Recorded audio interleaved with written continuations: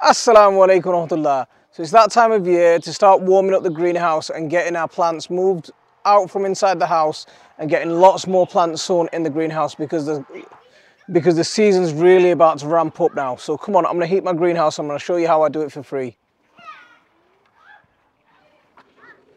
So these are the same pallets I use every year. They've still got a couple of years in them, so we'll keep them going as they are. And they've already got my bag stapled to it. So I put a video on my Patreon getting this greenhouse prepared for this grow bed, and it's time to get it done. That was a few weeks ago, and now it's time to get into some action. Oh yeah. So the good thing about this is it's the same pallets that I used before, and they're already, all my materials already stapled in place, so I don't have to do any real extra work apart from staple these side ones back on. So come on, let's find some more stuff to use.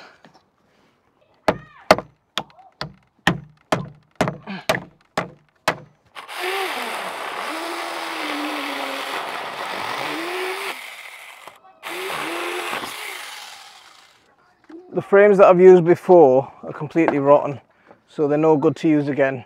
I thought I'd get away with it, but we're gonna have to use something else. We're gonna have to make them again. So the piece that I removed, I'm just gonna attach it back on to give this little end a little bit of stability and just give it a little, just give it a little bit of strength.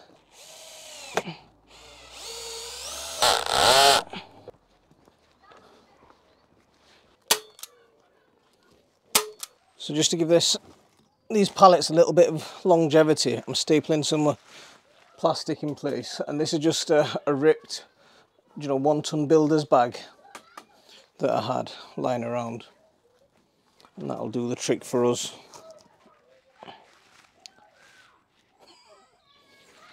Oh, that's clever, isn't it? So I should have tied this side in place first, because now I can't get inside. So I've just made my life a lot harder. We'll figure it out, we'll figure it out. No choice but to open up that side, and now I'll just duplicate my work. And I'm tying it quite deliberately because I want easy assembly and easy disassembly. For when I want to take this out, I can easily take it out again.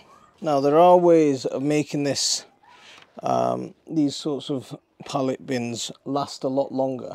Remember, my aim is to make this as cheap as possible, so I don't want to spend any money unless I have to. And I want to use as much recycled material as I can. So this is stuff that I had lying around already.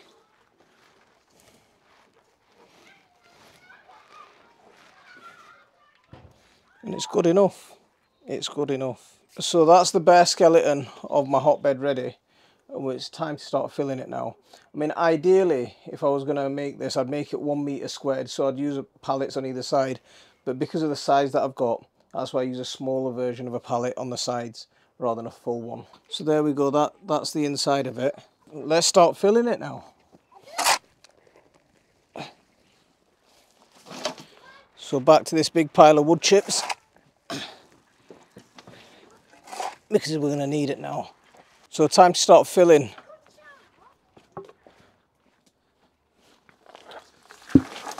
So I want a good thick layer of wood chip at the bottom. Make sure those wood chips are spread out nicely, nice and thick. We've got a good thick layer of wood chip on the bottom now. Now it's time to start chucking a load of manure in. So we're not exactly building this like a compost pile. It's not, we're not trying to balance carbon and nitrogen ratios. What we want is heat, and we want prolonged heat for a long period of time. Oops, I dropped my bucket in. Oh, don't do that. We did a trip to the donkey sanctuary a few days ago, and they have problems with getting rid of their manure, but for us, manure is precious. So all of this, again, look, it's a problem for them at the donkey sanctuary. They can't get rid of it. We can't get hold of it. Perfect match. Yeah, so look for these relationships.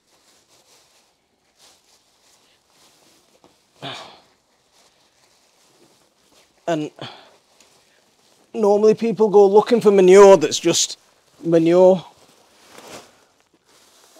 and not, you know, and what I mean by that is I don't mind getting manure with a lot of bedding in it, because that's all going to break down.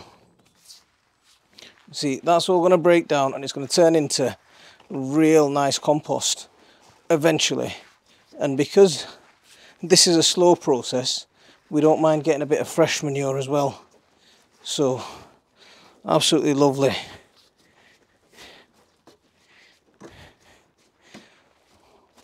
Bedding's not a problem for this process, not at all. But I'll tell you what is a problem: lifting these bags of manure and not getting yourself covered in it. So you can see how fresh some of it is. I've got my bag trapped underneath. So, but make sure you get all your plastic out. There we go. Nice. I'm a big fan of using hotbeds. We've been using hotbeds for a very long time and had a lot of success with them. So here comes my little team bringing me down some more wood chips. Go on, bring it straight in here. Do you want to tip it in? Yeah. Go on then. You do the tipping.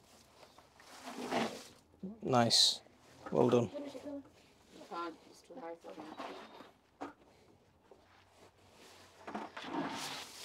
And I get to supervise for a change, which is nice. So we've got a good bit of wood chip in. Now, you might have noticed I'm not putting any water on.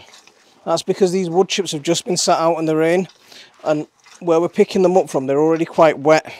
So we're not picking them from the centre of the pile where it's dry. We're picking them from where there's loads of water already on. So there's no need to soak this down. And there's loads and loads of water in the manure as well. So don't worry about this because it's so wet. If it wasn't wet, then I would give it a good water and make sure that it's properly soaked through. And make sure that it's taken on a good amount of water before I start packing it up even more. There we go, get some more manure on. You can hear how sloppy that is. Oh, it stinks.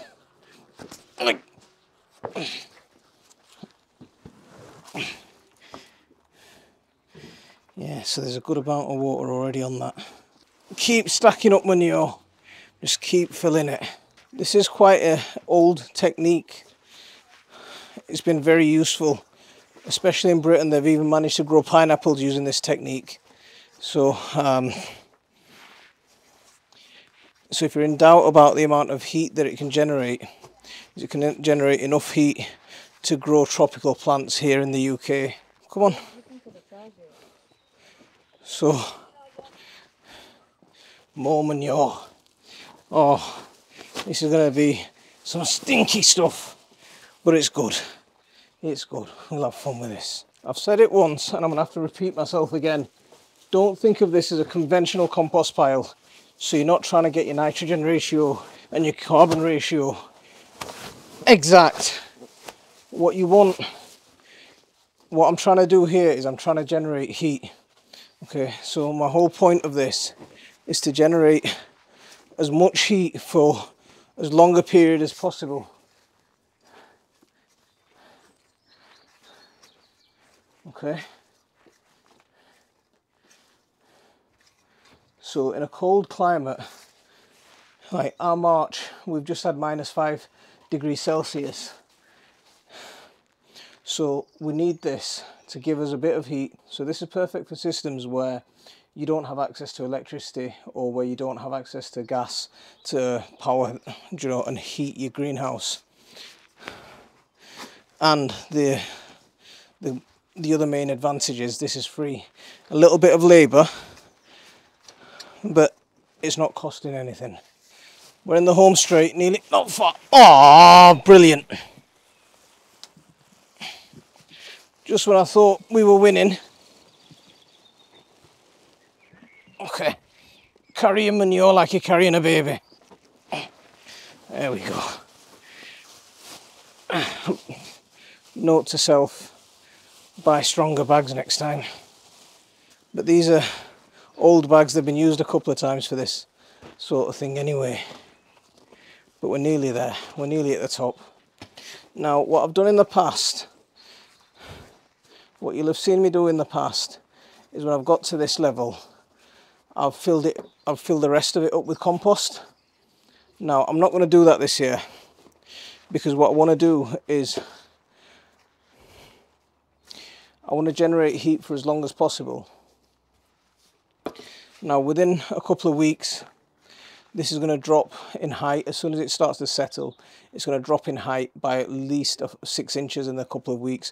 In about a month's time it'll have dropped in height to at least there.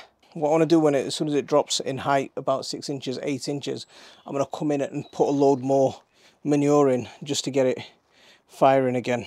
By tomorrow this will have heated up in no time and it'll start to heat my greenhouse. Now when you're heating a large area like this, the key is not to have heat escape. Just like when you're heating your home, you can put in as much heat as you want, but if it's all escaping, you're not going to have a great chance. So rather than trying to, because of the stage I'm at with growing at the moment, I haven't got a lot of plants in the greenhouse. So what I'm going to be doing is I'm going to be concentrating on plants in here. So I'm going to make a little patch for this, drop that in, and I'm going to cover this little area here rather than try and heat the whole place.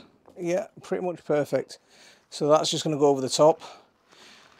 It's going to allow a little bit of light through and it's going to allow that heat to stay in there. I don't want it to completely be blocked off in there because I do want it to breathe. So we'll keep an eye on the temperatures and we'll monitor the temperatures, compare it to outside. We're normally about 1 degree warmer in here than we are outside. Now if we can keep it to about 4 degrees warmer than we are outside thanks to this, 4 or 5 degrees is a reasonable temperature that we've managed to do before. Sometimes I've had 2 hotbeds in here. Once this breaks down enough and we get to about June time, I'll be planting direct into here. So this is a great little trick. It's a great way of heating your greenhouse and creating a way of getting plants off to a good start nice and early. So I'm going to leave it there for this one. So thanks for watching. Don't forget to hit that like and subscribe for regular updates. And if you like what you see, you can also support our channel by becoming a Patreon. So I'm going to leave it there for this one. Assalamu alaikum warahmatullah.